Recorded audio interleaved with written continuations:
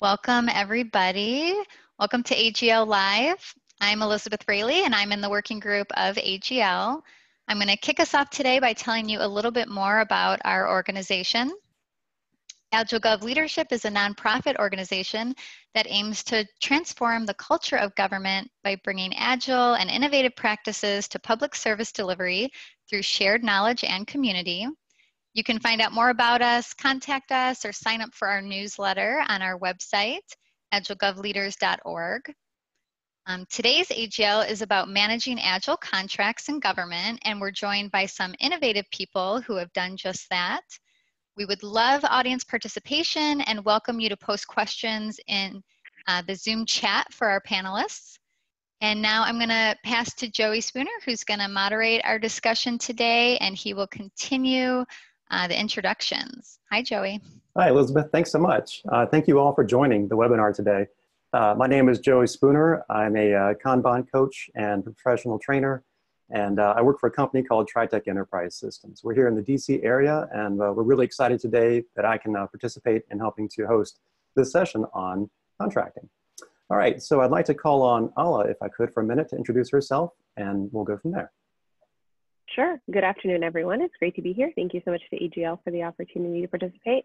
My name is Ala, and I'm the acting outgoing director of the Office of Acquisition at the GSA's Technology Transformation Service. That's a sister office to 18F, and it is both an operational contracting shop as well as an acquisition consulting organization that does ghostwriting and other consulting services for state, local, as well as federal agencies.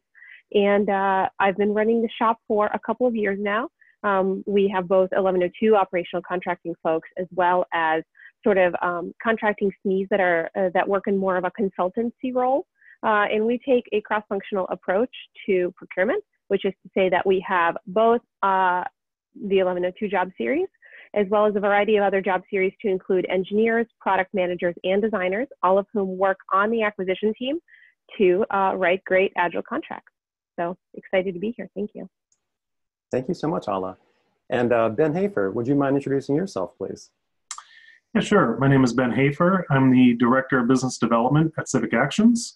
I'm an advocate for agile ways, free and open source software, and fostering a culture of government transformation and civic engagement by transforming the way governments procure, develop, and deliver digital services. In my previous role, I was the Chief of Operations for the Child Welfare Digital Services Project in the state of California. We were working on, I oversaw multiple state and hired contractor teams working in a variety of environments to develop web and mobile applications, the underlying technology platform, and data architecture. In my role here, I was a part of the California project that went through the Agile transformation. So I virtually wrote all of the Agile contracts that came through our project, and it was quite a transformation from the original waterfall ways that we do large projects. And so I'm happy to talk about our travels and how we got to where we were. Thank you. Awesome. Thanks so much, Ben. We're happy you're here. Florence, would you mind introducing yourself, please? Not at all. So, hi, can everyone hear me? Yes. Great. So, my name is Florence. I am what's called a digital service expert within the USDS, the United States Digital Service.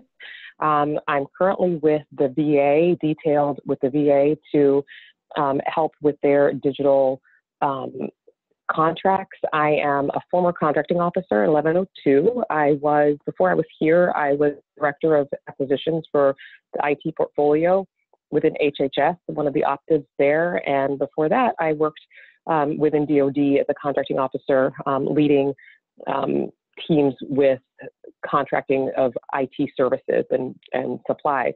I was part of the first DITAP, Digital IT Acquisition Professional program that rolled through USDS. I was in collaboration with OFPP. And so I'm really, really a believer in working toward informing more 1102s and contracting officers, corps, and program offices on how to go about the process of pulling together Agile contracts and then administering them, which can be quite challenging. Yeah, I can imagine. All right, well, thanks so much, Florence, for joining us. And Dave, would you mind introducing yourself? Hey, good afternoon, everybody. I'm Dave Svenich. I am no longer with the government, but I recently left the General Services Administration, where I was working in the Office of Systems Management as the Assistant Commissioner and a Senior Technical Advisor. Before that, I was the Executive Director of 18F. And before that, I was the Director of the Office of DTS Acquisition, which Ala is currently running. Since leaving government, I now am an independent consultant helping organizations and government work smarter together. Excellent, excellent. All right, great. Well, thank you so much, Dave. So let's get started. What we're going to do here is I'm just going to ask you guys some questions, and we're going to see what your answers are to these to kind of figure out where things are and where things are going these days with contract management. So for those of you guys who are on the call, how did you determine Agile was necessary for contract management? Anyone want to answer that one? When did you guys? Sure. So yeah, when I was a contracting officer within DoD, I had lived through a number of awarding a contract for software development services, and they had been we've been doing the traditional waterfall process over and over again, and just waiting the 11 months, waiting 12 months for like the box to be magically opened for us to get what we procured. And it became clear that was not, it became clear because of a few unsuccessful launches that there had to be another way. I actually went to a conference and learned about Agile at that conference years ago and said, this is something that we really need to take a look at. And so started to pull that thread, and it became, once I lived through my first Agile contract, I said, this is definitely something that we need to look at. It was quite bumpy, the initial one, but it ended up being, making me a believer in terms of small, iterative, the process was small enough that we can detect what was working and what was not working before 12 months, 10 months burned. And the process of it being very interactive was really interesting and engaging for the whole team.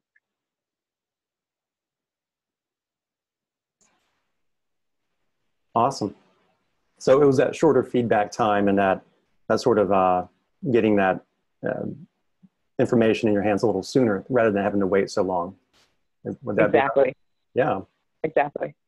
And I would jump in to say that it's sort of a chicken and egg thing with respect to contract management, which is that you manage the contract you manage an Agile contract because the work that needs to be done is performed in an Agile way. And so to the extent that you are having an Agile software development project that is built iteratively, that's using human-centered design, that is sort of implementing all the good things, the way to manage that work is not to then revert back to a waterfall approach, to revert back to a waterfall quality assurance surveillance plan. The idea is you also want to change the way you manage the contract so that it mirrors the work that's being performed in the way that the work is being performed. Oh, that's a good answer. Ben, what did you guys, what caused you guys to think of doing this approach? What was the trigger for it? Yeah, so the child welfare project in California had been attempted many times, and as we know, in large government projects that are, $500 million to $1 billion in size and scope, they tend to be very complex and take a very long time. It literally could take years just to write a number of requirements in advance of a system that's going to be built years down the line. So you always get exactly what you ask for, but not what you want. One of the things that we determined in this analysis in correlation with 18F and USDS and Code for America was, this huge, large project initiative to replace the child welfare case management system was originally slated as a traditional waterfall approach. And so in 2015, the strategy changed to more of an iterative, agile digital services solution. With that, it allowed us to kick off the project much quicker and actually start writing code, even when we would be developing requirements or even onboarding like a system integrator. One of the things that was really interesting about the whole concept of using Agile and contract management, and David was there actually with us this whole time trying to figure this out, was we got a number of attorneys. I've never seen this many attorneys in the same room to go through and figure out why this would be illegal. And after a week of having all of these attorneys in the same room, we came to find out, at least in the state of California, nothing that we're attempting is illegal. Nothing is going against procurement or contract law, and it can actually be done this way. It's just nobody had yet. So it was very innovative in its time, and we're seeing a lot of other states and local jurisdictions starting to go this way because people are realizing it is a better way of procuring software development practices. Yeah, that makes sense. Just a small reference for you guys. I've worked on the buying side as well one time, and it took 13 months to buy something, of which out of that 13-month schedule, it was 7 months of legal review, legal discussion, legal checks. Can we do this right? Can we do this right? It's amazing how much that does show up a lot when you're trying to procure something. It's incredible. So along those lines of thought, if you guys are okay, let's move on to the next question. What are you referencing? Like, how did you figure out that this was the right way? You had the legal team looking at this and saying, hey, does this fit right? Can we make it work? Was there something else, like a precedent in the marketplace where you said, look, they've done it, or, here's literature that tells us we can do it? So I'll take a shot at that. I actually came to this a little bit backwards, which is that I didn't start with Agile. I started with the idea that we had to have better post-award management. And everyone's sort of focused on pre-award. And I said, that's not where things really fall. They really fall in post-award management. And so when I joined H&F, we started to look at, all right, well, what are the best ways to manage a contract post-award? And it came, Agile was the solution at that point. So once we said, all right, cool, we've got Agile, then I went back and tried to find the precedents. And we found that this is actually not the first time that people said, hey, break things up into successive chunks, do things smaller, use iteration, get in front of real users. Turns out that in the mid-90s, the Office of Management and Budget put out a memo and said, do all of these good things. And Congress passed this thing called Klinger-Cohen and said, use iterative and modular contracting. And we go, that seems like a good precedent that we might be able to for all the things that we're trying to do. And so we really sort of anchored in a part of the FAR, the Federal Acquisition Regulations, that people largely ignored, and used that as the starting point for a lot of the conversations. Awesome. And just for those on the phone. For those of you following along at home, that is FAR Part 39. Yeah. I knew someone was going to drop some numbers in here on us for different regulations. So I was curious, you had said something, Dave, really quickly about that. It was some kind of a memo or some kind of thing from OMB. What was that called again? Yeah, it's RAINS rules. RAINS rules. RAINS, ANES, excuse me, Rob Rains, and it's Rob Rains rules. Oh, there we go. So for those on the call today, they'll have a little extra thing to learn there. That's awesome. So is anyone else referencing something else? I mean, that was a great answer by Dave. I'm curious, did anyone else say, okay, let's look into this further. Let's look for some other examples? Yeah, so before I joined, oh, go ahead, Florence. Oh, no. So one piece that I have been referencing greatly has been the TechFAR Hub that provides a lot of good information for those contracting officers who are kind of dipping their toes in or want to learn a bit more about the administration of contracts. There's a lot of good information there. I was kind of stumbling around in the dark when I started out and trying to figure out what should I do and how should I help my program office counterparts and allies on this journey. And when I stumbled upon the TechFAR Hub a few years ago, and it's been through a number of iterations in terms of the way that the information has come about, but it had and it continues to have a lot of relevant information there. And if I can piggyback off of that, the TechFAR Hub is really grounded in the U.S. Digital Service principles, the playbook, the Digital Services Playbook. And I found that even before I joined 18F, that doing advocacy inside an agency when you have an OMB official website to point to really does create a fair amount of precedent and does help alleviate fears, whether they be from general counsel or just other folks who may be managing risk.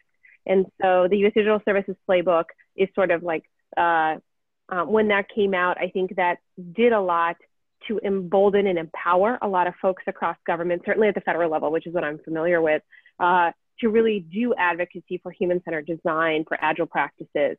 And then when the TechFAR Hub came around, that was a way of implementing it in a very tactical way from the acquisition perspective. So it was really nice to be like, no, it's got a CIO.gov URL. This is coming from OMB. It's real. No one's going to get in trouble. And this is how we implement. And that's been a really terrific resource. That, and if I could just plug the 18F blog, 18F has really tried to go out of its way to document a lot of lessons learned, as well as publish actual contracts and actual documents that folks have used. And I know that before I joined 18F, I was using it and I was emailing 18F blog posts around and printing them out and putting them in briefing books for my executives.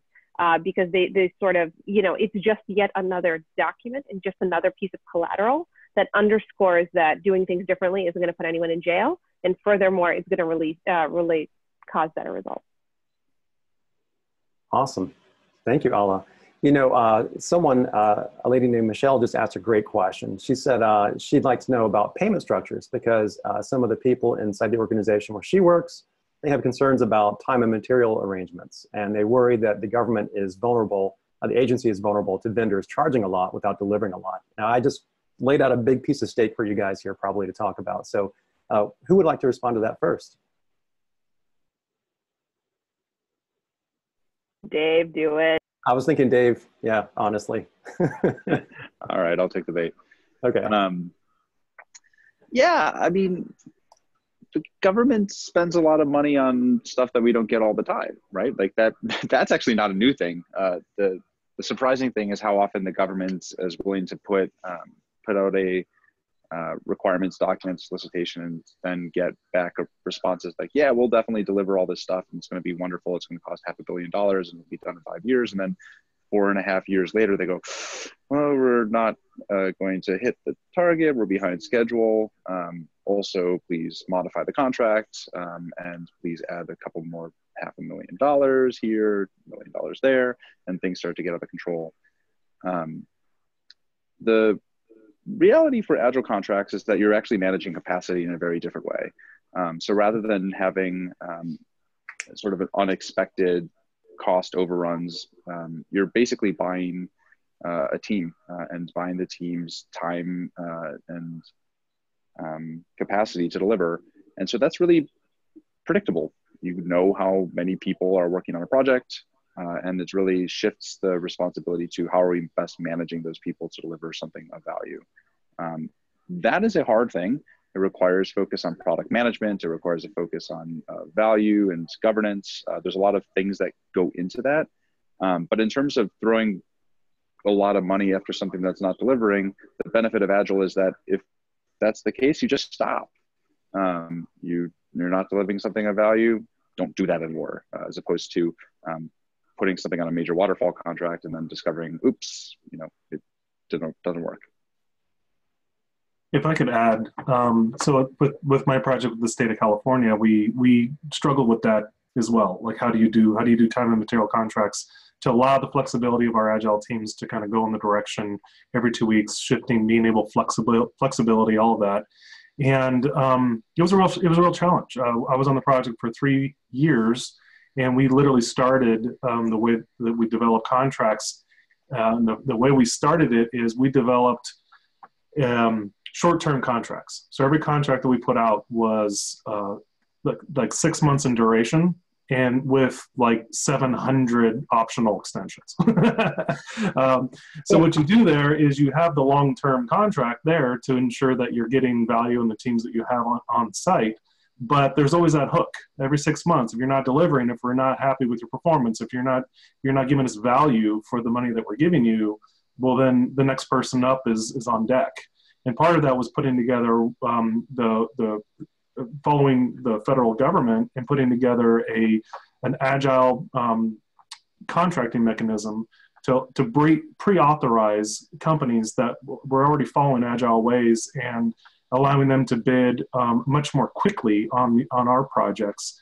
And of course, it brought up other struggles. So the struggles that came up were once you get to, say, 20 or 30 contracts being executed on a single contract, and every single one of them expire every 6 months, we were putting a massive load on your procurement team just to re-procure. As soon as they finish re-procuring a contract or extending a contract, they're already working on the next re-procurement. And of course, it's a lessons learned, and we found successfully that breaking up these large projects into these small solutions wasn't difficult. And we've also proved that small procurement teams can develop, process, and manage a large number of these vendor contracts, because a lot of it came from just the repetition. You're really using the same language and using the same contract language and vehicles, and it ended up being a very almost an automated process. You really, at that point, are focusing on vendor management versus contract management, which was much more successful. One last thing, if I can add about time and materials versus firm fixed price, is one of the things that it really begs a discussion about is risk. And oftentimes folks think that firm fixed price is just a lower risk to the agency because there's a cap on how much you can spend and the like. And one of the interesting ways we've gone about talking about risk is really thinking about each individual sprint or each individual period of performance as a way to segment the risk itself to the agency, allowing government to pivot if things are going in the wrong direction, or if product management just isn't there, or if user research indicates that maybe the product isn't necessary. That may seem silly, but sometimes that in and of itself is a win. And so if for some reason, if you're struggling to implement time and materials for the Agile cycle, there is a way to sort of, the way Dave talked about it and the way Ben mentioned, there is sort of a way to use firm fixed price to give yourself those toll gates. But if you're able to, time and materials really allows you to segment risk with good product and good vendor management and good management of the thing you're building. Because ultimately, once the government is more involved in the creation and the build and the management of the thing, there is already less risk than just pushing it aside, waiting 5 years and hope the thing that gets built is perfect. Awesome. Thank you. Thank you all. That was a great answer. Yeah, that's just healthy management going up channel to make sure that you manage your risks accordingly even further up, which is great. This kind of hints at already the other question I was going to ask you guys, which is how you're measuring success. So, Michelle had mentioned delivering results. What are some of the key measures? I know Scrum and Sprint are pretty active these days. Those are batch size measurements. So how are you guys measuring success? What are your criteria in that case? And has that changed over time? And anyone's welcome to jump on that one. I can nominate Dave again if he's smiling. So I'm going to say Dave looks like the first one to go. How about I nominate someone else? Florence, do you want to take that one? Yeah. Sure. So basically measuring, tracking progress by saying, is it completed? Do we have, if our user stories at the beginning of the sprint were completed and it meets the mark of all of the metrics that we detailed at the beginning, then it's been successful. Then we know that the work has been completed, and we know that we're getting what we shot for at the beginning. Now, if during that sprint there was information through discovery that prevented some of the metrics from being met, then that would then there's a discussion in the retro that would roll those needs or requirements into the next sprint in order for those to be completed. But we are really looking at completed work, a demonstration of working software at the end of each sprint. Excellent. So I'll jump in and say, and this is more specific to the CWDS project, is I would say in California, the state has struggled to measure success. The project had a difficulty aligning Agile project activity with traditional state oversight metrics, such as a multi-year schedule and budget. I mean, that's a paradigm shift. And it created significant confusion and alarm for our oversight teams and external stakeholders. But internally, we were successful in measuring success more at the kind of the sprint level and within the teams themselves. You know, how are they interacting with other teams? How are they delivering code? You know, how are we getting product out the door? And over time, we learned that we had better results improving performance at the individual level than at the vendor level. That really was how we measured success. But the challenge does remain that ongoing state preference for vendor level remedies, which is a holdover from your traditional outsourcing and waterfall projects, is going to be a problem. I mean, there's a greater future potential if we shift to individual level remedies in a multi-vendor environment rather than the traditional way that we procure and manage these contracts in the future. So can you, sorry, go ahead, Dave. I may take a different tack on this a little bit. Not to get too theoretical for a moment, but one of the things that is a little bit backwards, I think, about how we think about oversight of the delivery teams that we have in a proper Agile environment is like, if you're hiring experts, they will deliver excellent software, full stop. Like, that's how that works. So what you need to do is you need to think about how you're structuring your acquisition so that you're getting actual experts in the door and then managing them in a way that actually is suggesting that they're going to deliver a great product. And then it becomes a sort of a virtuous cycle. You're delivering great stuff. Everyone can see it. They're engaging users. They're using good product management techniques. And so it becomes sort of a virtuous cycle. What I think what's sort of embedded in our sort of normal approach in government is that we're so used to the government buying things badly and buying things from non-experts and buying things from people that we expect to fail, that we've built this entire sort of ecosystem around the expectation that you can't deliver.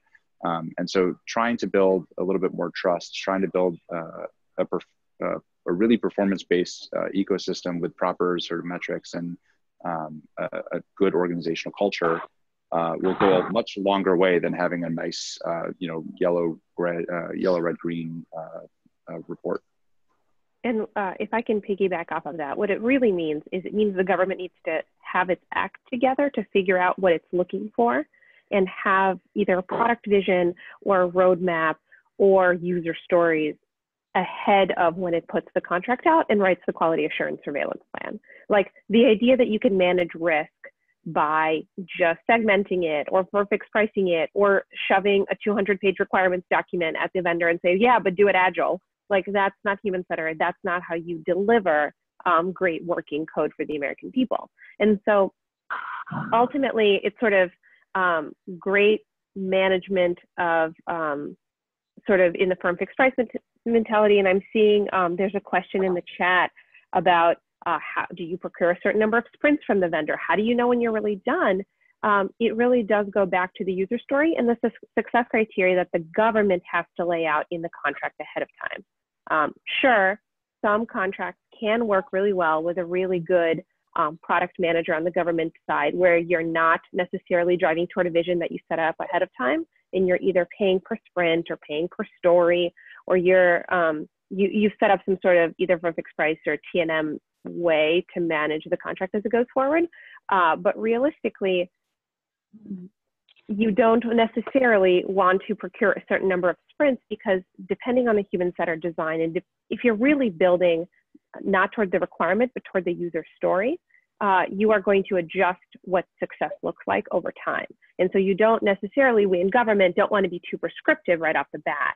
And so what success looks like really falls on us. We have to define it. And then we have to write the quality assurance surveillance plan to make sure we're not just measuring, to Dave's point, that we're not just writing something for a non-performing vendor so that we can get them in trouble later and there's one throat to choke and all of this bad stuff. The idea is that we should decide what it is we're looking for, and that we should allow for iteration and for the Agile process to actually work, which will mean that what you get may change over time.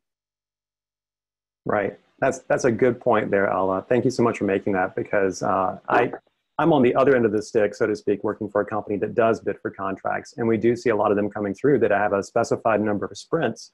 And we always sit there and scratch our heads going, okay, well, what does this really mean? What's underneath this? We can't determine the intent necessarily from the government side. So I'm really glad that you mentioned that. Yeah, great answers. So I'm curious, Ben had a good answer as far as how to adjust over time. Have you guys been in situations where you realized we're not quite making the mark as far as our measurements for success? We need to update that. Have you had to change that before? And what does that look like?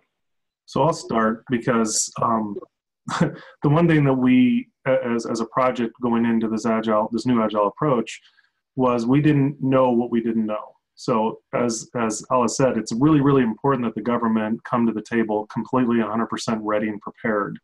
And we had years and years and years of historical data and subject matter expertise, and we knew how to do project management. And we brought in our first couple teams and we said, okay, what do we do? And they're like, you tell us. It's really, really important to have strong product owners. And we didn't know that. It's really important, as Alice said, to have a backlog of like 1 million stories to groom, on the onset, and we didn't know that. And so, if anything, it's almost like the government got it in the way of itself. And we were the reason why product was not being delivered, not the vendors. The vendors, as Joe you talked about or Dave talked about, they're experts. They'll come in and they'll knock out code like there's no tomorrow. That's not the problem. The problem we found is that the government itself got in the way that we do oversight and IV&V, and the way that we procure things. And we get a vendor on board, and they say, and the first vendors that we procured, we asked them to bring software solutions, give suggestions on how we should do things, how we should do literally everything from collaboration to doing code reviews. And so we literally didn't have any software to start. And so one thing that's obviously an issue with government is to get a Slack account in the private sector takes about 2 minutes and a credit card.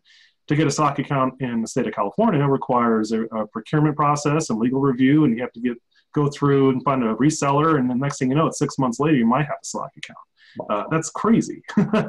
And so government itself is kind of the impediment to being successful in being agile and being flexible, because it's really not set up that way. It's really meant to be waterfall-y in the sense that you procure a large vendor to come in and do everything for you because everything is self-contained, and then I just do oversight of that vendor to make sure that they're delivering exactly what I asked for.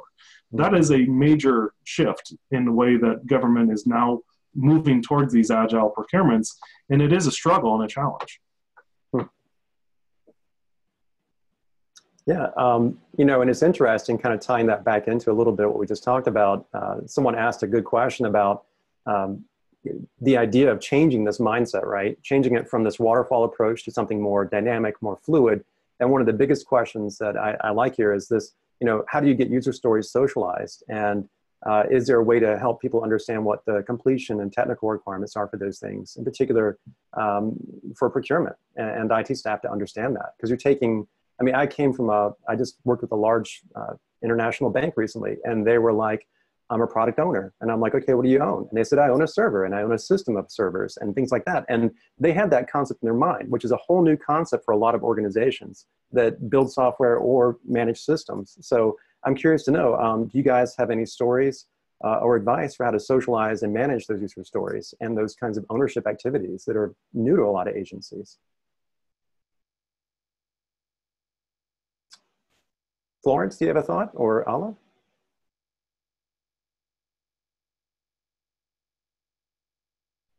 Florence, you're muted. I see you speaking, but you're muted. I think you have to unmute your phone. Yep.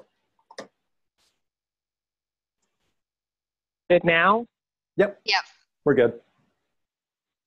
Perfect. Okay. So in terms of socializing the user stories, I think the successful experiences that I've had with that is that the product owner has worked well with user researchers and have really developed the user stories around what is it really that users need and want, and have communicated clearly in terms of what they want the end result to be.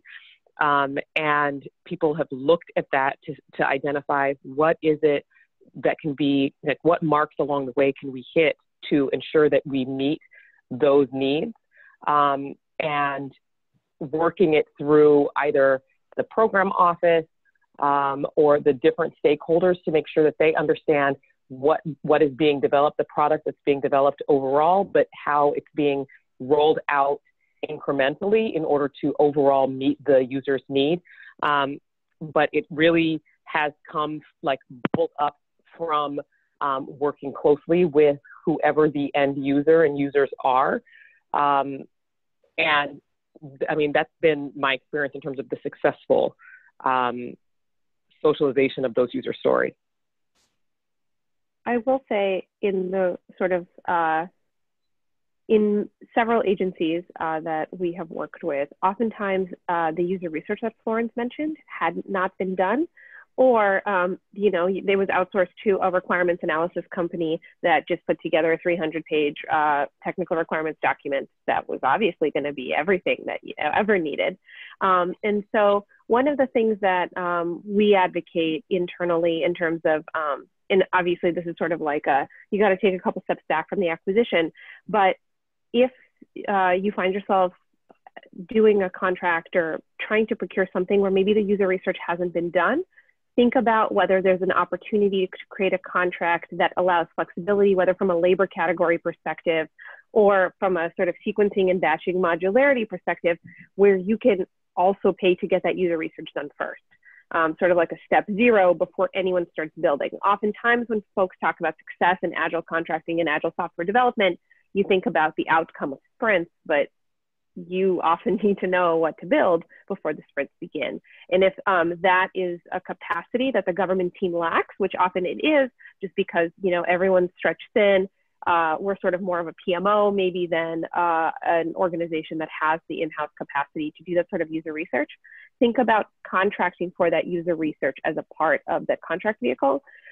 This may mean that you are asking for a company that's probably going to subcontract that out, you know, because places that are experts in building may not be experts in researching, and that is okay. But think about contracting for, and this is sort of a tactical answer, but think about labor categories, think about contract line item numbers, thinking about CLIN structures, a contract that allows you the flexibility to do the user research up front if you feel like it's lacking, which is to say the business owner may state an objective that will be in the contract, but in terms of the user stories themselves, you may be able to write a quality assurance surveillance plan that allows you to still do really great contract oversight without necessarily having all the user stories ready. Because to Florence's point, it's just so essential that the building is informed by actual user needs. But if there isn't capacity to go out and get those needs, that you contract for that also. You know, as project directors, we always like to say business drives technology, but ultimately in waterfall approaches, you're writing technical requirements, system shell requirements to meet your business needs. And that is absolutely not driving the process through the business. User stories give us that option. By going out and doing that user-centered design in advance and doing your user research and developing these user stories, you're ultimately saying that truly business is driving how something is going to get done through those stories. And then ultimately the technologist will create the technical requirements to meet those needs, especially through modern practices like test-driven development. So ultimately it's kind of circular. You're taking what used to be a system shell requirement and then you're putting those requirements in front of the user, and the user's deciding how they want the application to be managed and how it should operate. And now you're truly delivering a solution that is for the business versus technologists writing something that we're hoping will meet the business need. One of the things that I can't emphasize enough, and I've said a couple of times, but I'm just going to like sort of hammer it home, is the role of product management. If you're delivering something that doesn't deliver value to the business and to an end user, you shouldn't build it, period. Like if that's a waste of money, don't do that thing. And good product management is trying to sort of bridge the business value and the user needs. And if you're not able organizationally to do that, because people say, well, we don't need to do it with the user, we know our users, that's a really big red flag. And so I think that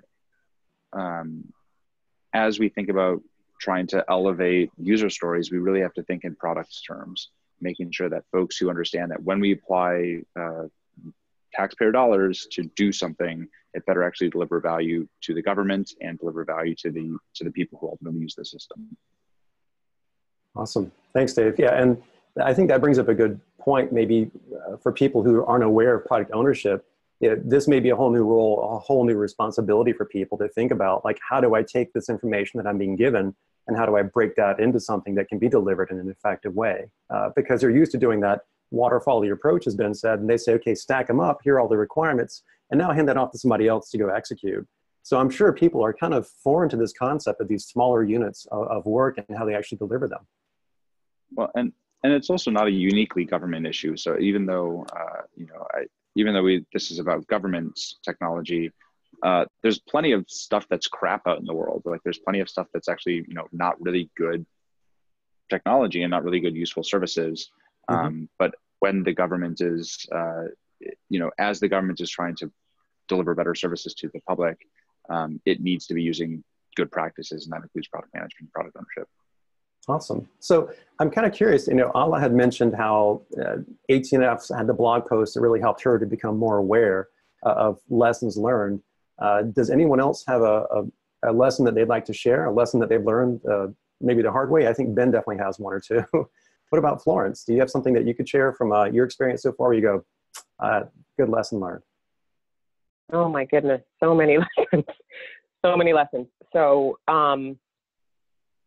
gosh, I think part of it is really try as much as you can, if you're an 1102 contracting officer or contract specialist, to learn about the customer, learn about, and by customer I mean who's the end user, who is the product or software being developed for, and who are your counterparts or allies along the way.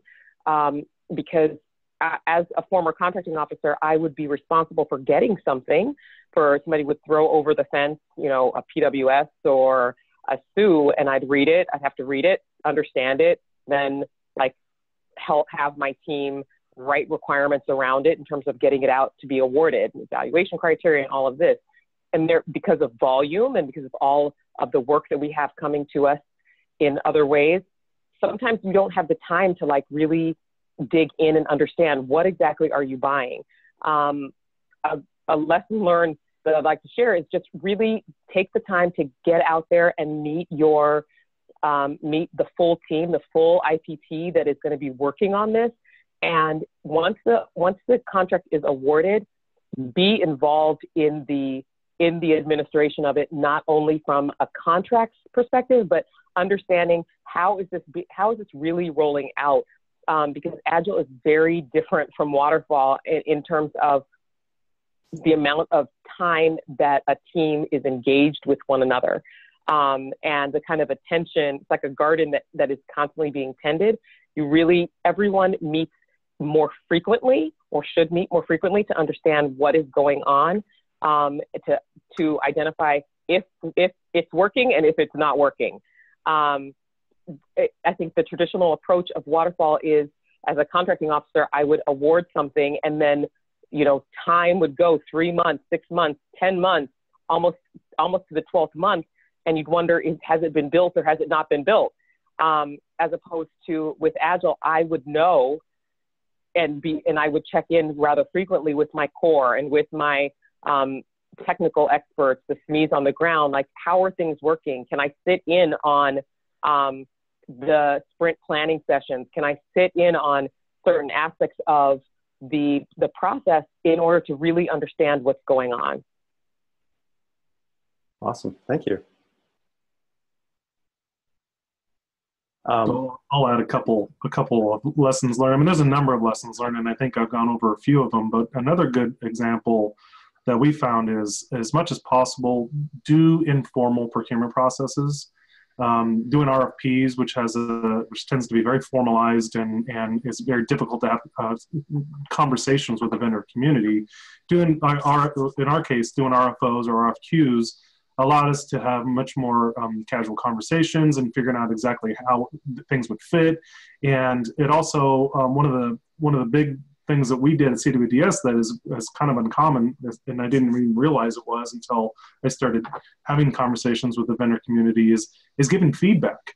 So even after the procurement is done, I would sit down with each and every vendor and have a conversation on why they didn't win. Like what did they do wrong, or what didn't they do good enough to do better the next time? And the next thing you know is that with that constant feedback, you're getting better bids, you're getting better communication. They're starting to deliver teams and solutions that are specific to your need versus just a generic technology blurb that really just can insert your project name here and hope that it lands correctly. A lot of the bids we got early on, I felt like they were just Wikipedias on what is Agile and what is TDD, and they weren't exactly specific to my business need. And then what we found is through that interaction with the vendor community over time, they started to get very specific to exactly what it was that I was looking for. They started to understand our project and what we were driving to do to be successful. And you started seeing that a lot in the way that they were doing bids. So again, I can't concur enough with Florence. I mean, whether it's through the contracting process or through your procurement process, engage your vendors and communicate as much as possible. You'll be much more successful. And if I can underscore that, one of the ways and one of the reasons we're having this meeting at all is thinking about ways to segment risk, right, and sell this new way of doing things so that you get better outcomes. One of the ways that we in contracting often manage outcomes is like we try and over-engineer a process that is protest-proof or that will win the protest. Well, a great way to engineer around that is to not get protested in the first place, because vendors feel as though they are heard, that they are treated with respect, that they're given an opportunity to really submit their best work. And and a great way to do that is to focus on industry engagement and great vendor communication throughout the life cycle of the procurement process. So that means not just having one big bang industry day where, your executive reads from a script and then everyone goes home, but really thinking about ways to do vendor Q&A, bring folks in, actually talk about your problem set is, actually show folks maybe what the old system is, or really think about ways in which you can help industry understand the problem you're really trying to solve. After bids, to Ben's point, really think about debriefing as a tool you have in your toolkit. I think there have been studies, I don't want to quote out of context, but anecdotally, great debriefings have lowered protests because what capture managers and what folks in industry really want to know is, why did I lose this bid? And oftentimes when we don't offer industry the opportunity to debrief or give them really crappy debriefs that don't actually talk about their stuff, is then when their manager asks, why did you lose this bid? They don't have an answer, and they're sort of forced to do a protest in order to uncover their rating methodology or something else in government that maybe we haven't been forthright about. And so a great way to avoid all that is just to provide it to industry up front and really try and encourage that collaborative relationship. And one other thing Ben said that I can't agree with more is, in the post-award setting, really engaging industry and engaging your vendor pool to let folks know, because if you're doing modular contracting, if you're building this thing in pieces, there'll be a bunch of other procurements coming up, and getting industry ready and primed and giving them feedback about work already performed is really going to help you as government receive better work for the industry, as well as better proposals and the whole 9 yards. I couldn't agree more. Thank you, Alla. On the other end of this, I love it when I get feedback. It's huge. It's a big deal. It's like gold given to me by the government. It's like, good, now I know what was wrong, and now I know where to maybe go the next time around. Because just like you guys, you put your heart and soul into these things, you want to make them right.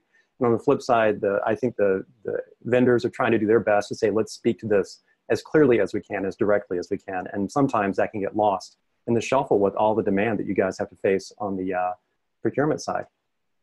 So a guy named Tim asked a really good question. He said, how do you convince your government to consider agile contracting? This concept's new to local governments, especially like Ben comes from a state government area, state, local, county governments. How do you tell them, hey, this might actually be worth your time? Anybody want to take a whack at that? I'll give that a shot. Okay. Truth is that it depends. I'm an attorney, so I have to say that. I don't think you can actually force anyone to do Agile. It has to be something that people want. It has to be something where you have to demonstrate that there's actual value. And once you've been able to demonstrate value, then it's, then it's figuring out how. And so I think spending time with the local and state governments and really saying, how do you feel about your delivery method? Like, do you think this is working for you? Does this feel good? And usually they'll be like, yeah, it feels good. I'll be like, so look, talk to me about change orders and modifications. How does that process? And they're like, oh God, it's awful. We end up doing a bazillion change orders and modifications. Like, well, what if there's a different way to manage that? Or like, we always have this thing where we spend, we deliver the system and then training happens and we spend like 3 weeks on training and then it doesn't work and we have crappy data. Well, it's like, well, maybe we should have better user interfaces and maybe we should actually do some design. And thinking about sort of the outcomes in selling Agile rather than trying to sell the how of Agile. I'd ask the first question I would ask is, how are your users responding to the systems you're building? Are they happy? Are they not happy? Because if they're not happy, it sounds like you're probably not engaging them enough. You could say that you have SMEs that are kind of representative of the community working side by side, but that doesn't necessarily give you a happy system. As David said, every organization is going to be different. Engaging organizations like USDS and 18F helps a lot because they're really built to really speak the speak and convince. I know personally I've worked with a number of other departments within the state of California that are looking this way, and a lot of it is just a conversation. Lessons learned. How does it work? How does it not work? Will it work for me? Maybe I'll try it out on a smaller project. Obviously, child welfare was a huge project. At the time, it was close to $1 billion system. So to jump right into Agile ways on a project that size can be a little crazy, some would say. So starting smaller, proving that it can work, showing how, basically going through a demonstration of lessons learned. I mean, you're gonna fail, but at least you fail fast and you can quickly make adjustments.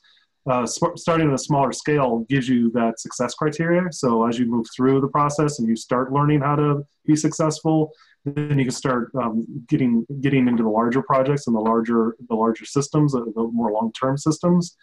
But ultimately, it just like any project, you have to have your executive sponsorship, like your executives have to buy in, because if they're just waiting for you to fail so they can quickly swoop in and change things back to the way they used to be, then how can you be successful?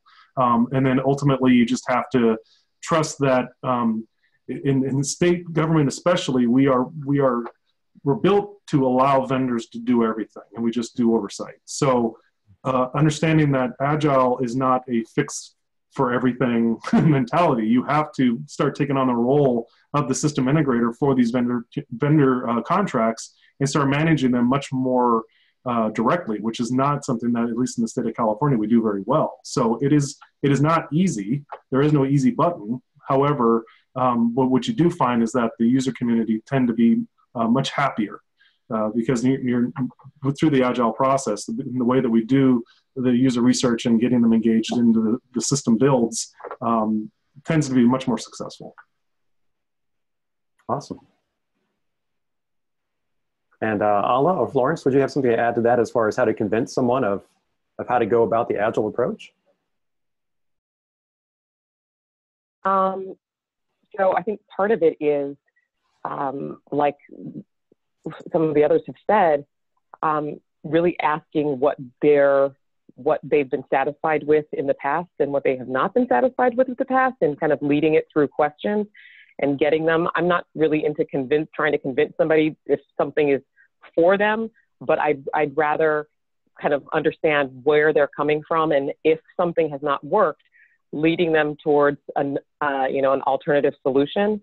But I think what has been successful for me has also been tag teaming agencies or organizations that have not gone through this process before or have not delved into Agile contracting or software development, partnering them or showing them, another similar sized agency or similarly sized project, so that they can talk to people who can speak their language, and understand where they're coming from in terms of this. These are some of the bumps in the road that we've had to get here, but we have been successful at the end of the day.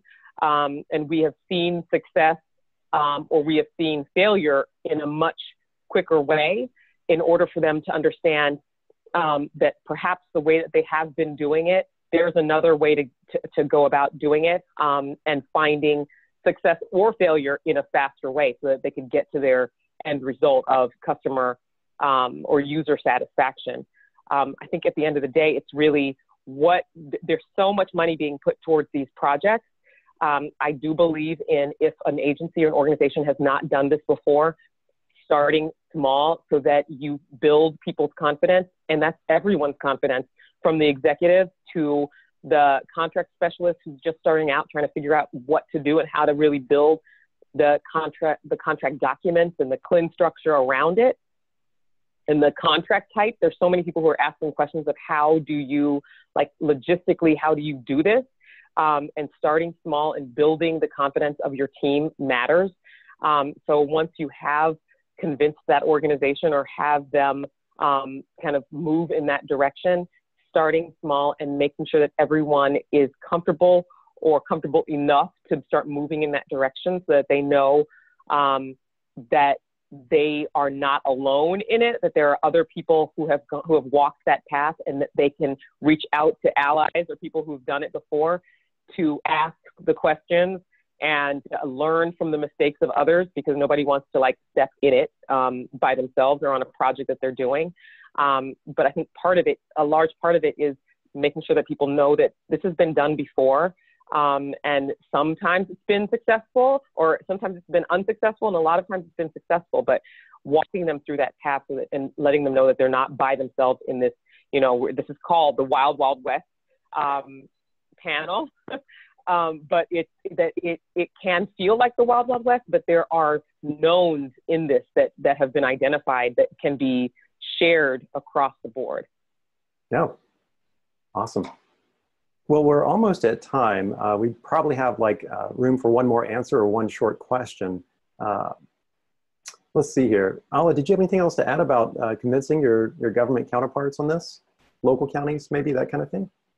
No, Florence did a spectacular job answering the question, but given that we only have 3 minutes left, I would be remiss if I didn't plug a resource that I think is really good to the extent that folks want more information or sample contracts or white papers or links to like old OMB memos that Dave mentioned earlier. The site is modularcontracting.18f.gov, modularcontracting.18f.gov.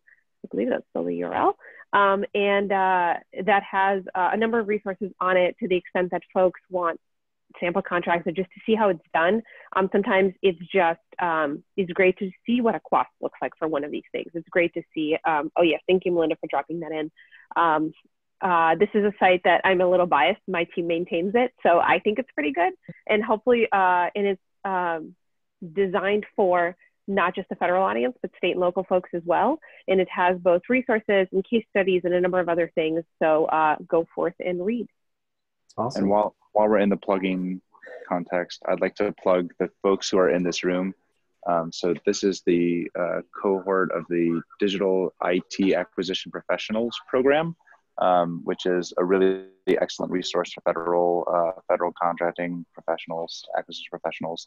So it's a delight to be with other folks who are learning how to do digital services acquisition.